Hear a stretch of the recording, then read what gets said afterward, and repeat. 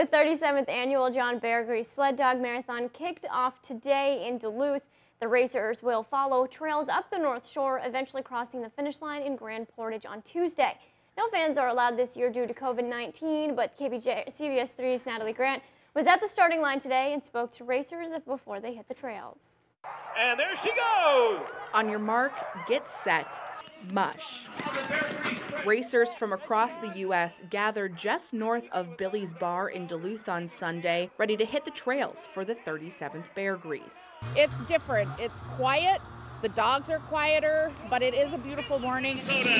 A quieter scene with no spectators, a change that had to be made due to COVID. But race organizers say it was worth it for the show to go on. It has been a labor of love, and yesterday at the vet check, seeing the dogs and seeing how healthy they are and how happy they are just made it worth it.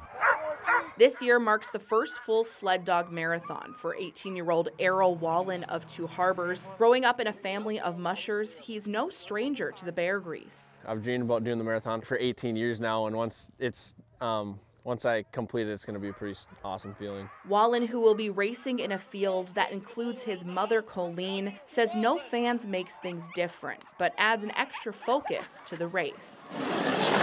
We are basically just focused on the race, and it's nice to have spectators, but at the same time, it's less distractions, and it's just more focusing in on the race.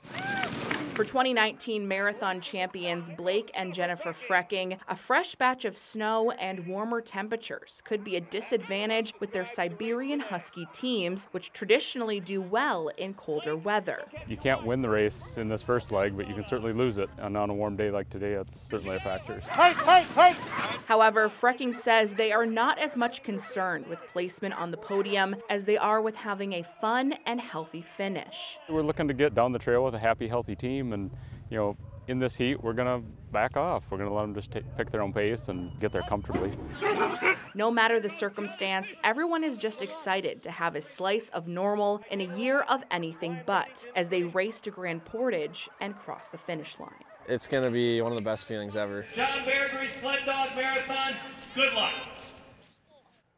The Beargrease 120 teams also started today in Duluth and will finish tomorrow morning. Marathon teams are expected to finish in Grand Portage sometime Tuesday. Stick with us as we bring you full coverage from the trails now until Wednesday.